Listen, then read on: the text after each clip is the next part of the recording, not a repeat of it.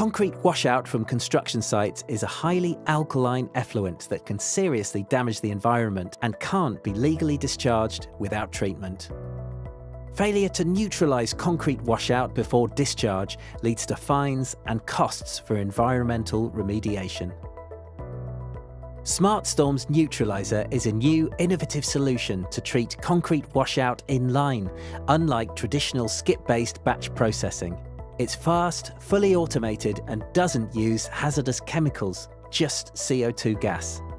The Neutralizer measures the effluent's pH, usually pH 12, then injects CO2 gas through a unique inline mixer, rapidly dropping the pH to 7 so that discharge leaves site pH neutral.